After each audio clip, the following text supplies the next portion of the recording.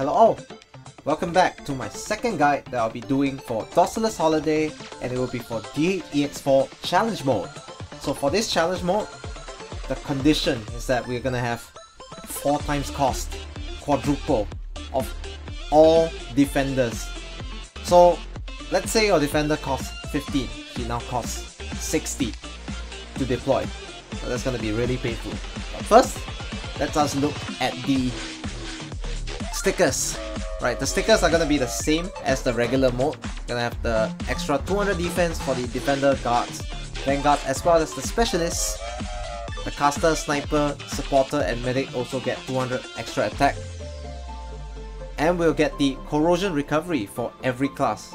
So basically we take the fluid sealant as well as the resistant paint pro, as well as the 4 additional DP at the start of the map so that we can get that quick start. Right, it's the same core as the original clear, and with an Ifrit S2 as the main core 6-star. But the execution is going to be slightly different from the regular one because of the cost, precisely because of the cost of the defender going up. However, we're still going to use the same defender if we can help it. Right, so next one is to start with the map. We're gonna have the 2 vanguards starting yet again. The same concept.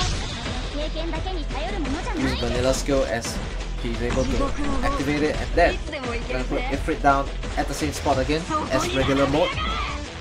Now for this, you don't have to worry about how many floats you put. Right, it's not gonna count. However, just to save the DP, let's try not to put as many. So Stewart are going to be at the same spot, Ansel will be at the same spot as well as my previous guide. Midnight will also be in the same spot. The float will be put down next to Stewart once again, and we're going to wait to be able to put Hopka down because she can block too and she is very tanky with the sticker bonuses. Right, so the same thing, use Gravel to split blocks the enemy in the early stages, so that Ifrit can finish him off. Now they do have a little bit more extra in terms of their stats on CM as usual. It's hidden stat bonuses that most people are not fully aware of, but you might notice that they're a little tougher to kill. So we're gonna do the same thing. We're gonna use Gravel to split block again on the guy on the other side, and Ifrit will basically just take care of the rest alongside Midnight and Stewart. Alright, for the first unmanned explosion bolt, we're gonna use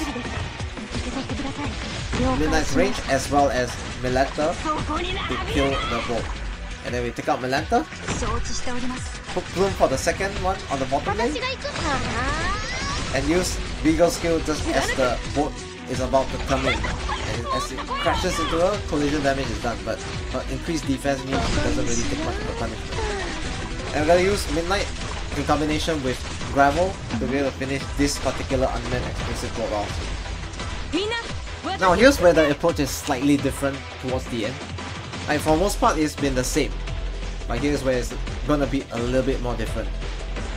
Right, so you actually see the 2 unmanned bolts coming in. We're gonna use Spot to block the bottom lane. We're gonna use Melanta to kill the top one. And Fang will face tank the one all the way at the top. Again, this time we use Gravel instead of Melanta in the original guide for the regular clear to be able to split box this man. And hopefully she will be able to stall him long enough for Ifrit to finish him off.